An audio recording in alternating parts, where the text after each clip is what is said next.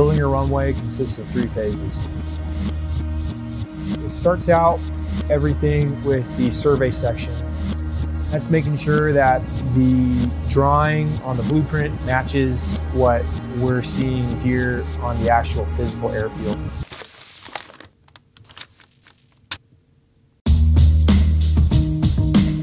Our role applies to the entire project. So the basic process that we go through starts with a preliminary site survey. The objective of that is to gain the information of the elevation and spots of the earthwork so that way we can put it in the post-processing in different programs, so that way we can put that information into our surveying equipment to find those exact points of the design and the specifications that are set within the blueprint. That affects the next step of the process by allowing us to maintain that as we progress along the project, that each and every point, each and every pad, it is exactly where it needs to be, so that way at the end product we don't have any bumps, the runway doesn't end up feet or meters off of the center line that it's supposed to be based upon.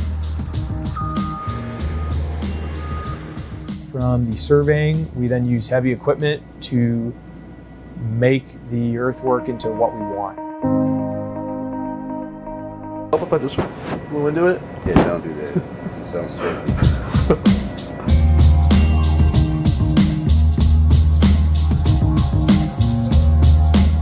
Our role as heavy equipment operators out here would be to make sure the ground's prepped, compacted, and all the grade before the combat engineers came out and laid their concrete on it. So what we'll do is we'll go out, we'll survey it, see where we need to cut, see what's high, see what's low, make those cuts, put in a crown which is shaped like that, and then from there we'll roll it so it's nice and compacted so the concrete can sit nicely on top of it. Essentially what we're doing is making an expeditionary runway, and then the combat engineers are making it permanent by putting the concrete on top. So it really goes a long way as far as training. Once the heavy equipment is done with the earthwork, then the construction effort begins.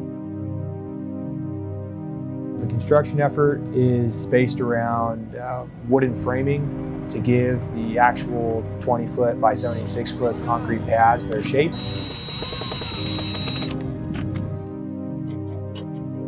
Rebar is essentially a steel rod with ribs on it.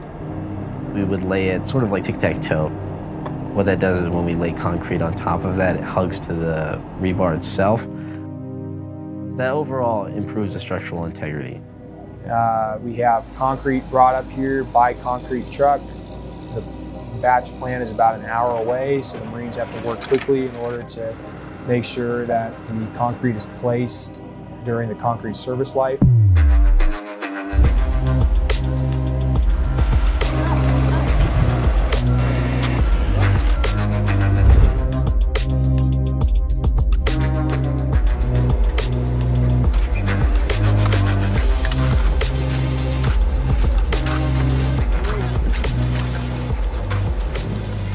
And then we finish the concrete to make sure it is a smooth surface, so it can't have any sort of irregularities or bumps in it. And finally, we cut the concrete to give it joints so that when it eventually will crack, it'll crack along those joints and not just through the pad itself.